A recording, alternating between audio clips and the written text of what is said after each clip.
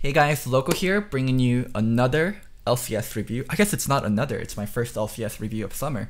We have Cloud9 versus FlyQuest. This was the debut match for both teams in Summer Split. It was the first match of LCS. And these are the top teams, at least for Cloud9, they're top 3, and FlyQuest is supposed to be good, so let's see it.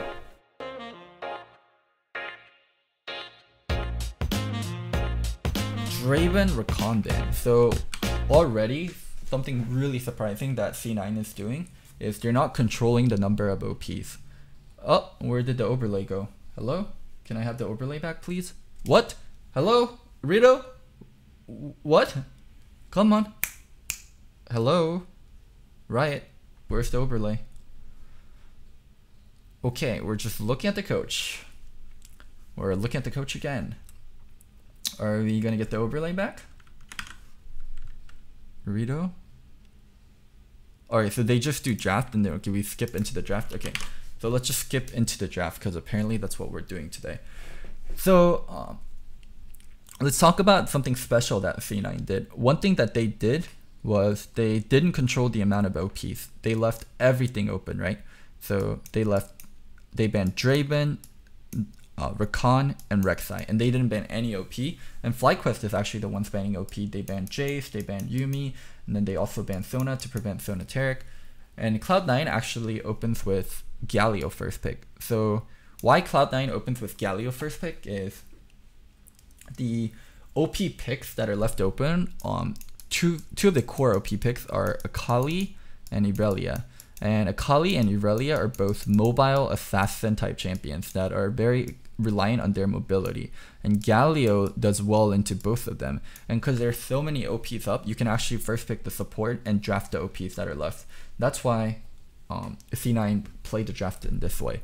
And that's why they first picked Galio. Really interesting way to go about draft. It's something that caught FlyQuest off guard.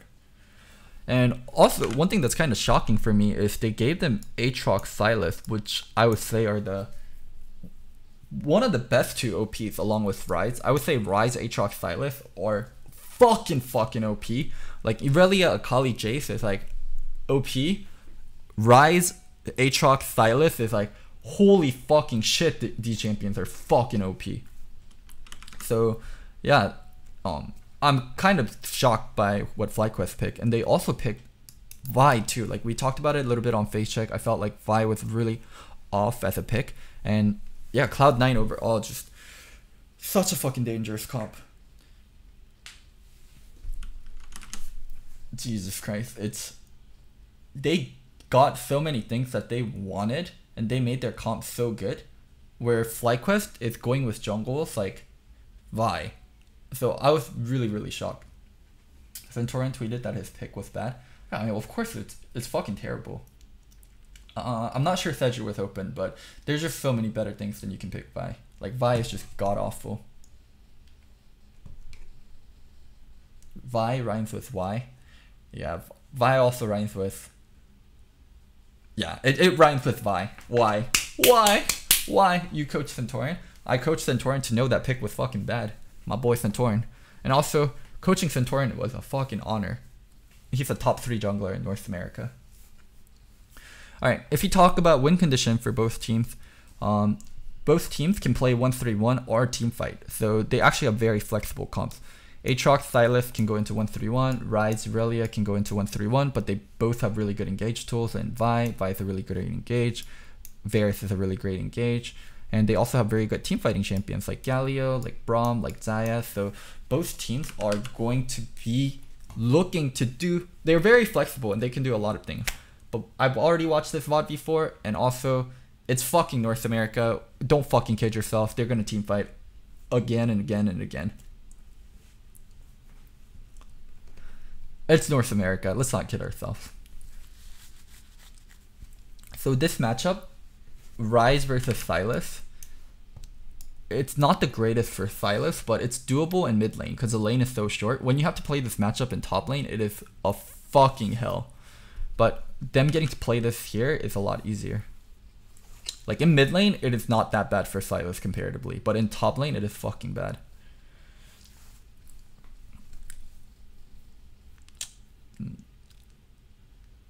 This is the thing, you can see Svenskeren matching Centurion really well. He went to match him on Wraith, and then now he's matching him on Scuttle. Like earlier on, Vi is extremely weak, and she can't really fight, so she has to kind of run away from the enemy jungle. And Svenskeren doing a really good job of pressuring the Vi.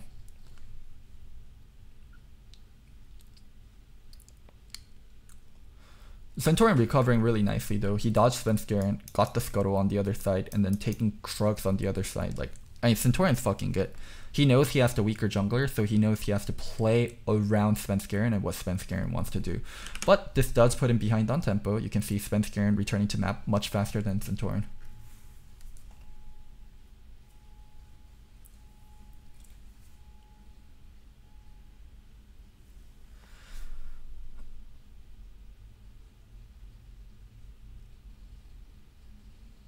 Now, there's going to be a lot of action happening when both junglers are level 6. Hecarim level 6, Vi level 6 upgrades their ganks in so many better ways. So until they actually hit level 6, they're going to be playing it safe.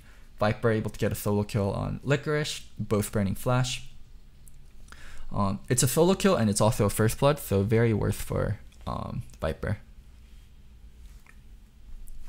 Nifki with the early level 6, and also Rise doesn't gain anything with ult, so his level 6 doesn't matter as much.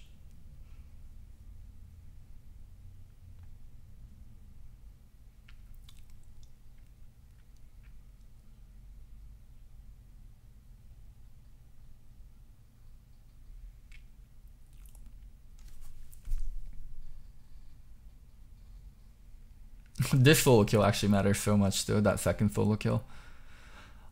I was fucking shocked because I always thought of Licorice to be one of the better players, so watching him get solo killed over and over again by Viper is, yeah, not what I've been expecting. We can play this slower, but Viper just plays this. That's the first kill. Oh, and then the second one. I actually want to see that from Viper's point of view. I actually have the tools to. 755, let's go.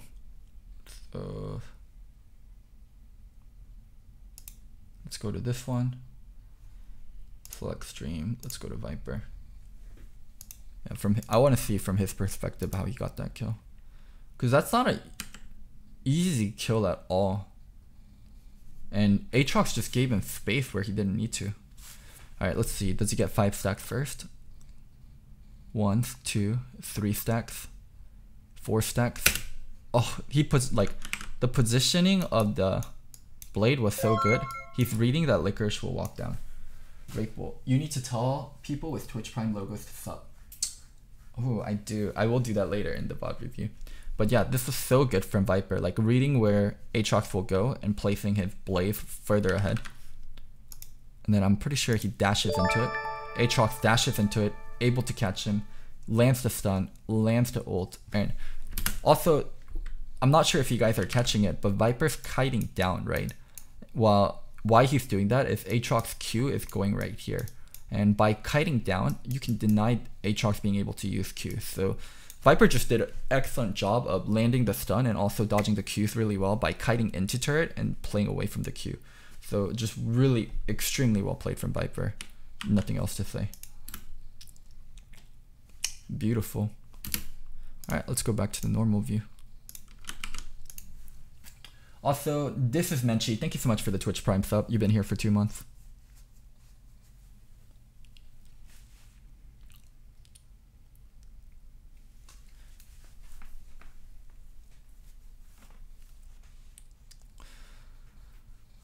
Now, important for C9 to make sure top side doesn't bleed anymore. Aatrox is ahead because he picked up kills. Like, he picked up the kill on Riot when he was roaming here. So Aatrox isn't too far behind, but it's really important to make sure Irelia doesn't get out of control.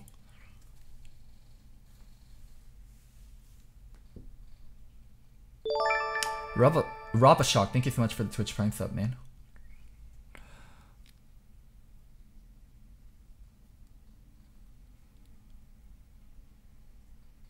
Oof, this catch. Oh my god, that was brutal. When the fuck did that even happen? Centurion's on jungle. He used Q, so he has no mobility. Like, you're a fucking what is it? You're a Vi that used your Q. You have no mobility afterwards, so yeah, you just get chased down.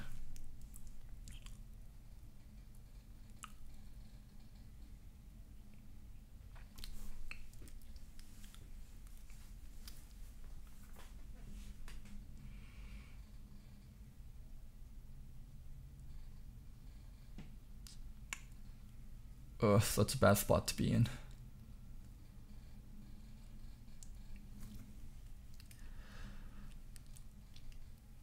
Now it's really up to C9, because the jungle tempo is actually so bad and they have so much control bot lane because it's Varus versus Xayah. Turtle's behind so much CS. Also, a lot of people were talking about how badly FlyQuest bottom was playing, JJ and Turtle. It's not how badly they were playing. It's Varus is better than Xayah in lane and Galio has kill potential on Braum, so this lane is just, it's such a bad matchup. Like, I don't understand FlyQuest draft. They had losing bottom and they gave up incredibly strong solos, and they also picked a really shitty jungle to go with it.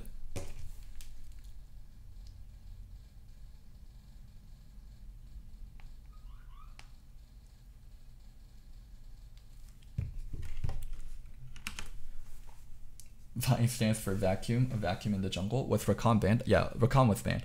You'll never see pro teams pick Xayah and not take Rakan if Rakan is open. And you'll see pro teams actively try to ban away Rakan.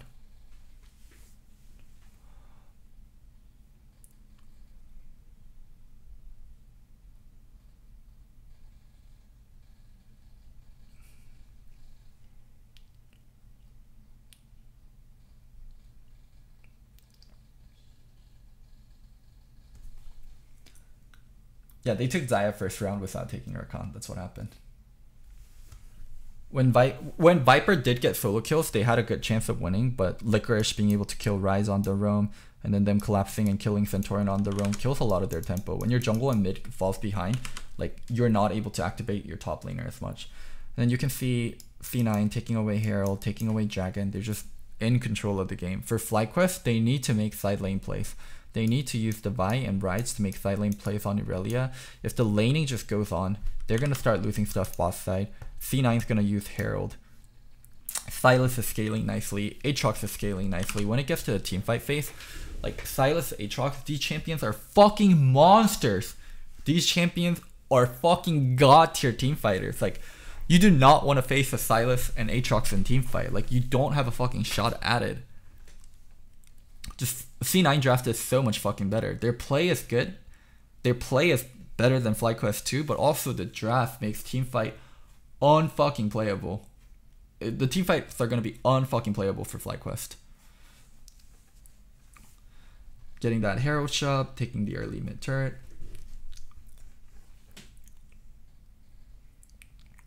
Roaming up top side. Like, this is what I mean though. Even though Irelia got the kills on Aatrox, just due to the amount of support that C9 can provide to Licorice and how they can provide it first and be up in tempo, FlyQuest is always in a defending position.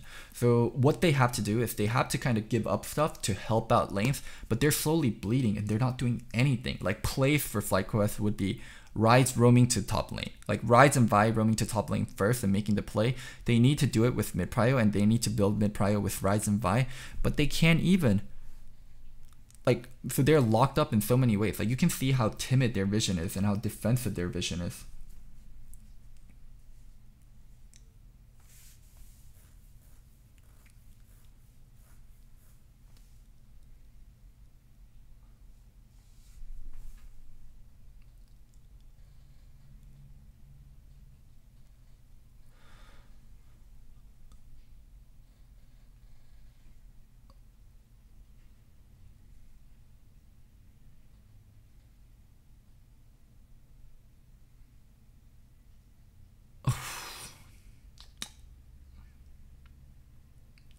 Oh, let's watch this team fight slow down. Yeah, let's watch this team fight a little bit slowed down. So both teams contesting for Dragon. This positioning so much better for C9. This is good. You have mid control. You can always rotate back to mid and push. Being on this side of the Dragon is bad for FlyQuest. Let's see what they do. Okay, Braum used shield. Oh, this is crazy. So why this is fucking crazy is Licorice can hop over this wall with Aatrox E and then look for a flank angle like this. Or he can even go on this wall and look for a flank angle like this. But he's starting the fight before Licorice can look for the flank angle. So I really don't like... I know, Sneaky also missed ult, but I really don't like this fight start without waiting for Licorice. Who was Sneaky aiming ult on? Oh, he was aiming ult for Pope there. Wait, where did he use ult? He used ult before. Oh, I even think this fight would be way too early. Even if he hits this one on JJ, like he hits it on JJ and Braum has ult to counter. I don't like this fight angle. Like, wait for Licorice to get the flank. Wait for Licorice to come in here. I think C9's overly forcing the fight when they don't need to. They could have waited. They could have waited for Licorice. Oh my god, that Braum ult canceling out Zeyzal. Hecarim going in alone. This fight was just so uncoordinated. And they didn't really use their tools at all. Yeah. Wow. Uncharacteristically bad play from C9.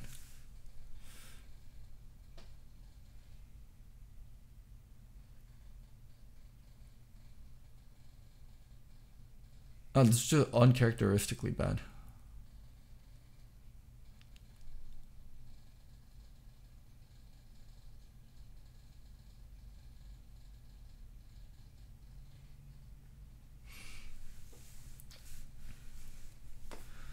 So they have to give up that Inferno due to how terrible they took the fight. And the game is a little bit more even, but you guys will be able to see in future fights, like, the game is not even at all.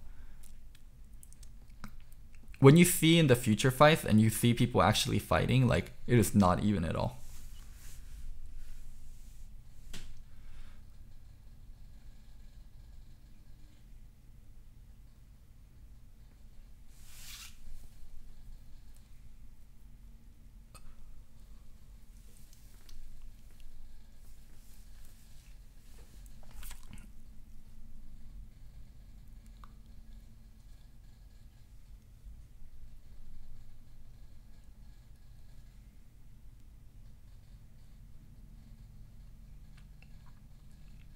Oh, this was so decisive from C9. Look from Zeyzal. I'll show you guys this from Zeyzal's point of view. 21-11. It's where they kill Braum. So 21-11. Okay, so right here, let's watch from Zeyzal's point of view.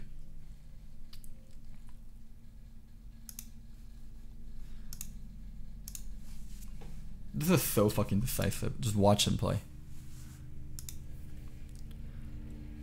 Looking for the engage. Looking for the engage. He spots Braum, charges up little, right away. Goes for it, gets the Braum kill. Rise on the other edge. Everyone looking to dive, everyone looking to dive. Make sure he can't exit left. Hecarim tank first. Ult follow up.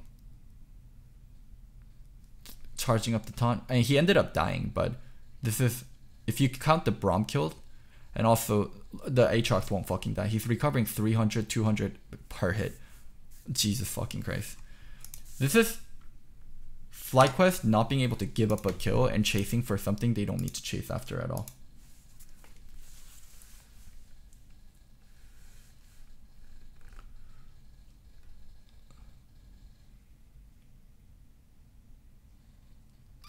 Oh. It's brutal. Like, after the Braum died and Aatrox was ulting and they're diving you, it was so dumb of FlyQuest to stay there and Turtle staying mid and pushing all the way. Give up top turret and take mid first turret. But instead, they're giving up Baron because they decided to defend top turret for no reason. Why do NA teams even draft 1-3-1 if they always 5v5 anyways? We like to fool ourselves into thinking we can 1-3-1.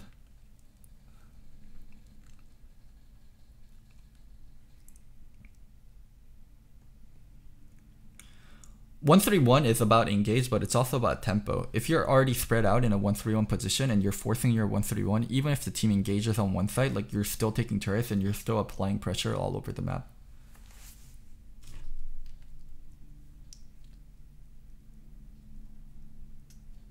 Diesel flash taunted. Oh my god, he's so good. It's not that he flash taunted, it's the speed that he did it at. Wait, Niski, what were you doing, buddy? This is one of the problems with Rise versus Silas though. You get absolutely fucking bonked. Woo! Can we get Pobelter's point of view on that one? The bonking of the Rise.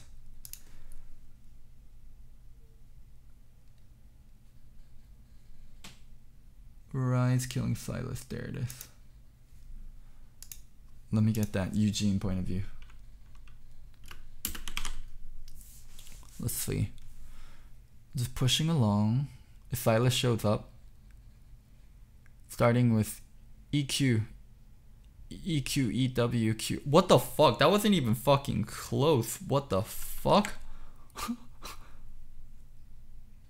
QE. EQ. Holy shit. That was not even fucking close. Those Rise mechanics. Alright, this is what happens when you're a Silas without MR and you charge into the Rise. Like, Rise makes you disappear. And because he didn't even land... Oh, he's not even Aftershock. Yeah. He's not Aftershock. He's, Conquer. Wait, like, it's been Scaring coming in, but can't even do anything versus the Rise. This is what happens when Rise is in a side lane. This is what happens when Rise has 40% CDR. Like, you can't fucking touch the guy. This is one way that FlyQuest can play it out. Rise in a side lane, Irelia in a side lane, but whenever it comes to team fight, it's just so good for C9. So, oh shit, I kind of want to talk about what they're doing here. Licorice really trying to deny this choke and making sure FlyQuest can't come in here. If you can deny this choke and actually fight on the choke and put a lot of pressure onto them, like, it changes the overall outlook of the fight so much.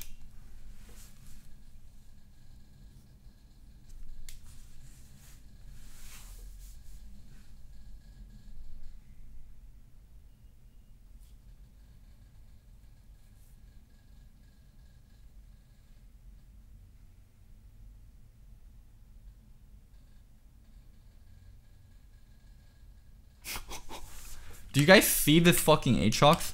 Just watch Aatrox. Like, look at this flank angle. I'm gonna show you guys this from FlyQuest point of view. Like, why it's so dangerous. So let's watch from Turtle's point of view. So this is the fight right here. So watch this fight from Turtle's point of view.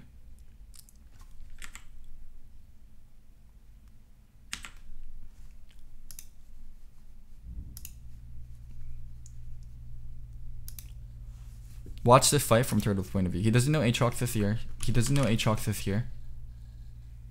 He knows he's like there. He knows he's there, but not sure exactly where. He kind of knows. He kind of knows. He can come in anytime. He comes in where Turtle doesn't have vision. He's coming in with EQ where Turtle doesn't have vision. And he's ulted. And if Aatrox gets one kill, the fight is fucking over. Aatrox just needs one kill. Vi is dead. Now Aatrox is going to take over the fight. Like, Aatrox is going to be nearly full HP the whole time.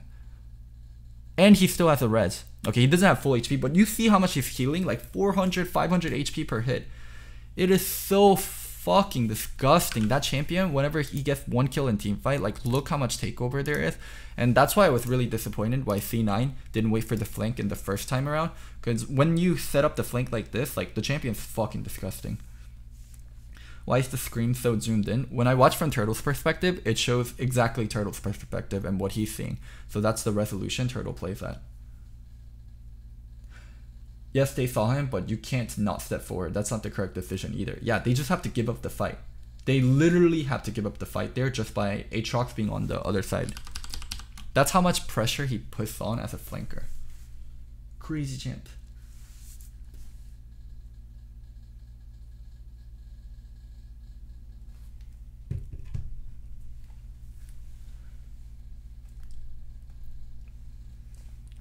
Oh, this flank potential.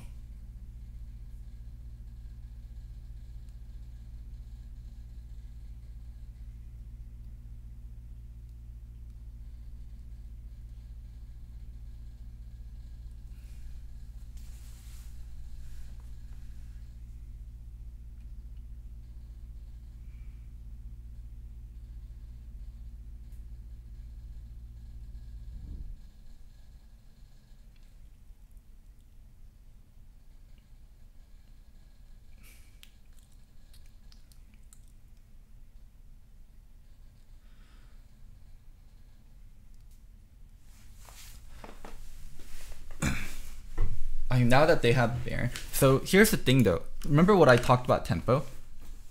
So Pobelter is on this turret while C9's on this turret, right? So in this case, like tempo is better for C9 and it's worse for FlyQuest. But imagine while Pobelter's on this turret, if FlyQuest or C9 was like the wave was here and the wave was like meeting here, then they have to deal with Pobelter first. So this is why tempo matters so much, and this is why being able to be the first ones on turret and force the enemy team to come to you matters so much. Like Pobelter can't stay. If he tries to base race C9, C9's going to take his entire base before Pobelter's on inhibitor. Like Pobelter has to respond to C9 because C9's first in tempo. FlyQuest just has to utilize 131 so much more, but they just kept taking team fight versus Silas Aatrox.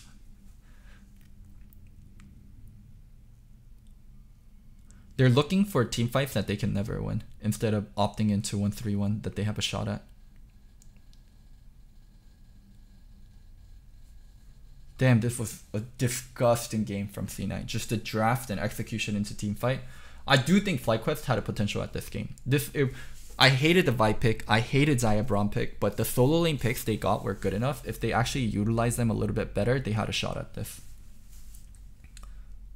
Do you think this game messed with Fly's mental into GGS? I don't know. When you play a game like this, your takeaway should be, we need to play more proactive, but that wasn't their takeaway, and they weren't playing more proactive. So I'm not sure what the fuck they wanted out of it. Like, I'm not sure what their takeaway was. So yes, maybe it did mess with their mental, but their takeaway and their mental takeaway from this game is we have to be more proactive as a team and we have to play 1-3-1.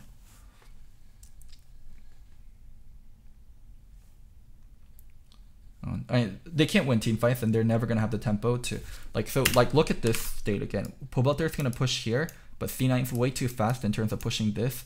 So Pobelter is eventually going to have to stop pushing and recall and then come defend this. So the tempo advantage and just C9 getting to the fucking waves first and pressuring Pobelter out of side lanes is so good.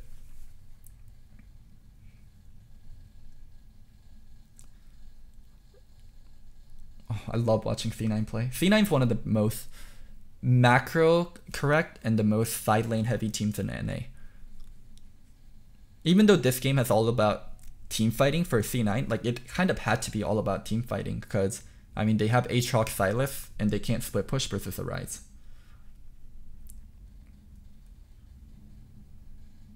This game had to be about team fighting. Ooh, oh, this one really interesting to watch from pro view, 31-49. So I'll show you guys from this key point of view why this fight was so bad. 31-49.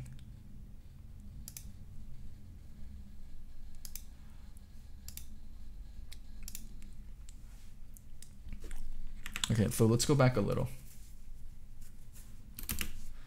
So Niski, he's gonna get spotted out in a little bit. So he gets spotted out. But here's the key thing that happened. He failed his wall jump. So he should be here and he should be approaching like this. But instead now he's stuck on this side. Because he failed his wall jump, let's see what he had to do.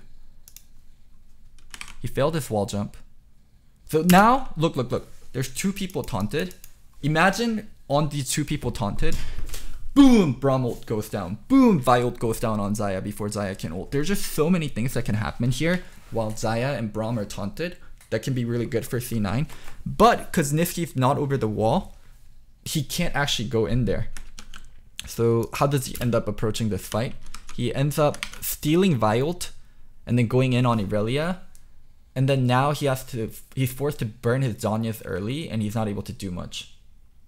And also he didn't get to use flash. But level 16 Silas, like your ult cooldown is like on 5 seconds, so you can use multiple ults during a team fight. And Niski didn't really get to show off what a Silas looks like in a team fight, so he kind of got fucked here. Alright, let's watch from everyone's perspective.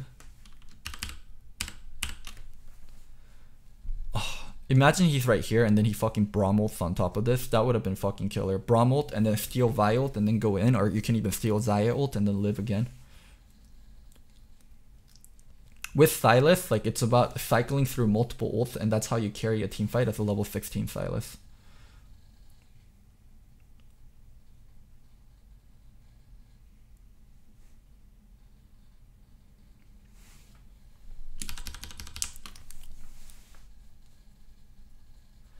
How do you even miss the wall jump? I tried that wall jump a little bit in custom. It's not one of the easiest, but it's definitely a wall jump that you could pull off pretty solidly.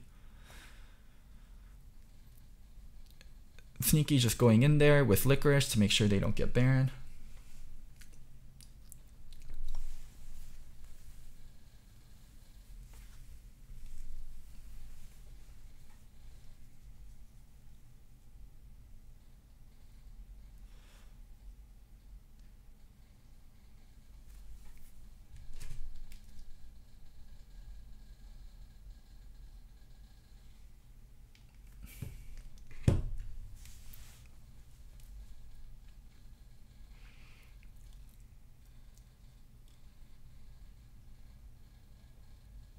Oof. Oh, this fight. Just watch. I'll show you guys whose point of view we should watch this from. 34-24. 34-24. This one we watch from Svenskaren's point of view. Watch what fucking Svenskaren did here. Just watch what he did here. Svenskaren beast moded this team fight. Fight starts right here. Goes in. Fears. And then he's just dealing with the AD carry entirely by himself. Gets the GA. Turtle hasn't got to hit anyone but Svenskaren. Turtle and JJ were so occupied with Sven. And then Sven ends up, pressuring the ult out later too. Like, he feared 2 people and zoned out AD carry entire fight. Fucking beautifully played from Svenskaren there. It was wrong of FlyQuest to go on Licorice, because Licorice wasn't going to get one shot, but also just how Svenskaren messed up the rest of the team was core to C9 winning this fight. And Niski buying time versus Pobelter. Like, everyone's just split. Like, the Zaya's here, Ryze is here, they're not fighting together.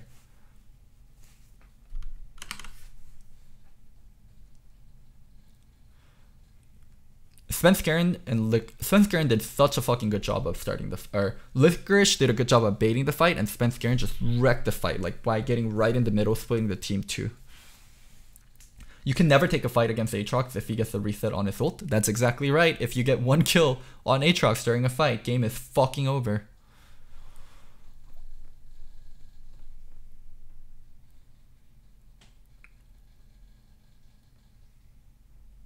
Fly should have focused Hecarim. No, Fly just can't be in that positioning where they're starting to fight on Aatrox. I mean, overall, the game was already over for FlyQuest. Just how C9 played it was so fucking good from early part.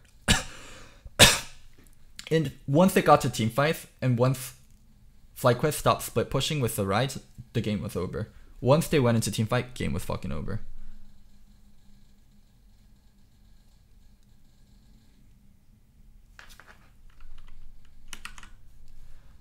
Alright, let's go to the analyst desk. I'm gonna skip the interview, but I'm curious about what the analyst desk said. Thank you very much, Avali and Licorice. Calling TL the second best team in the world. We'll see if his prediction holds true in that very next game. Know how they cut the interview the second he said to me. I hope they talk about how little they split pushed. I just don't understand how FlyQuest didn't split push at all. Slow starters, but I want to talk about this game here between our 3rd and 4th place teams from Spring Split. We talked about, setting up Cloud9, TSM, and TL as these titans that the rest of the teams are trying to take down. We heard from Invert himself that he wants to destroy that narrative. It is not predetermined which 3 teams are going to Worlds. FlyQuest wants to make a case for it. And this was a very, very close game between these 2 squads. Yeah, I like what I saw too out of the draft. Both teams sticking with a lot of the stuff that we saw become powerful in the MSI meta. You've got Aatrox coming in. He got reworked while we were all away. Got a lot different of an ultimate. But everything else, the Sylas, the Ryze, the Aurelia, all the same. I didn't like the Vi, though. I think that you cannot like that. Vi against Sylas. You just can't do it. He gets way more value out of your ultimate. Niski was a better Vi than Centaur in this game. That's what happens when you pick Vi. Yeah, Vi is just shitty. He steals your ultimate and he does way more work with it. Lower cooldown as well. Like, what?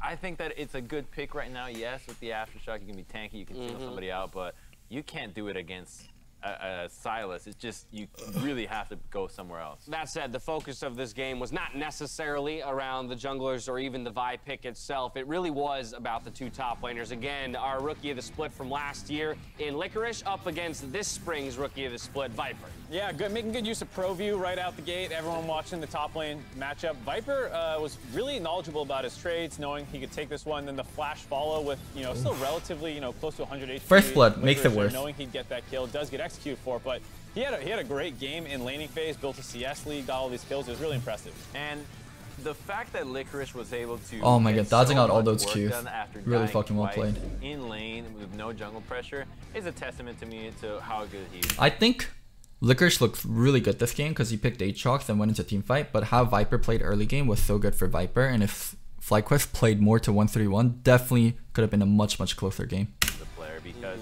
able to roam and consistently find Santorin, and then his team fighting was just on another level. And we take a look at the kill participation, 85%. Yeah, that's top lane. Like, phenomenal. That is outrageous for a top laner. But you can see exactly what Licorice was talking about in the interview. Didn't necessarily win the lane with that, down 25 CS at 15 minutes, but it really was about the team fights. Yes, both top laners did their job in that, 1v1. Please, Mark or Crumbs, tell Dash that FlyQuest had to split push.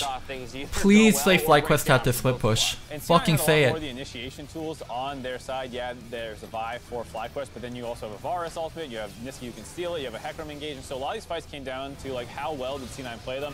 That one they blew a bunch of ultimates. Fucking say it. Wiped. Here on the top side, a very well executed dive. This was really weird out of FlyQuest. I mean, it looks like they're just all walking into the cemetery one by one because there's no chance you can actually survive that dive. Yeah, Turtle's still sitting mid at that point. Yeah, but this was a fight that began with Licorice once again being at the front lines, just as we saw on the top when he found an amazing flank and just walked away with it.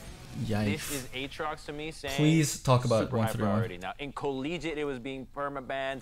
I think that Aatrox is now, you got to start first picking this champion. You mentioned Pro View getting used. If you're a top laner out there and you want to understand how to play top lane in team fights, that team fight is one to take a look at from Licorice's point of view, and really intelligent flank over that wall there around Dragon to help set up his team for an ace and ultimately a Baron and then a push for the win in the following minutes. Yeah, but it still was close even after that. They got the Baron, but then they two inhibs are down, but they lost a couple fights mid lane, and they actually had to play pretty well to get back to closing it out. So to the earlier point about, the top three getting closed in on, it did feel like FlyQuest was super close to winning this game if they played a little cleaner in some of those mid-game fights. I'm gonna just give them the credit that it's day one. Everything goes. It's going to be scrappy. It's going to be messy. You couldn't ask for a better way to kick off the summer split with exactly that. Seeing that the two teams positioned next to each other in the standings at the end of the spring split are really still that close to each other, and it suggests that we're going to have a really tight race throughout the remainder of our 9 weeks here. Up next, though, we've got a rematch of the spring final. Wait, did I miss something, or did they not talk about 1-3-1? I feel like they never talked about 1-3-1.